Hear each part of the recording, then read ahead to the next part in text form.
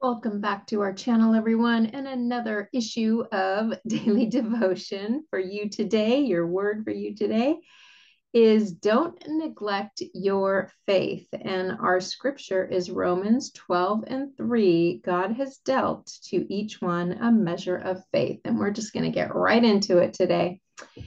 You can't sit back and do nothing, believing that God will do everything for you. You have a part to play.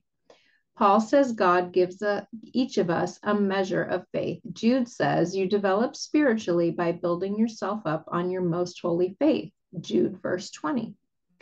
Faith under attack is just faith under construction. It's in the battles of life that you discover whether you have nurtured faith or neglected faith.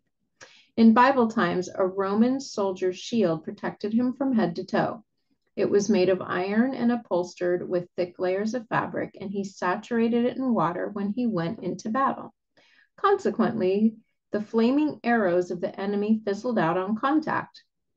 Now you understand what Paul meant. Take up the shield of faith with which you can extinguish all the flaming arrows of the evil one. Ephesians 6:16. Satan's arrows can't penetrate your heart when it's pure, saturated in scripture, and fortified by faith.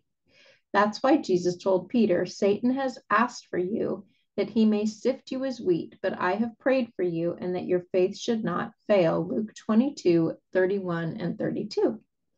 It's your faith that's under attack. It's your faith that needs to be fed. It's your faith that sustains you in life's battles. Jesus told to have faith in God, Mark 11:22. Note, Jesus didn't tell you to have faith in something bigger than yourself. No, he said to have faith in God. It's the time you spend with God in prayer and the scriptures that strengthens your faith to win life's battles. Awesome. So there you have it. Don't expect God to move mountains if you're not willing to pick up a shovel. I forget where I heard that, but I use it a lot. I love it. And it's very true. We have to do our part too. Don't neglect your faith. And if you haven't already done so, please make sure that you click that subscribe button. We thank you, we love you, and we appreciate all of your support. Have a wonderful, blessed day, and we will see you tomorrow.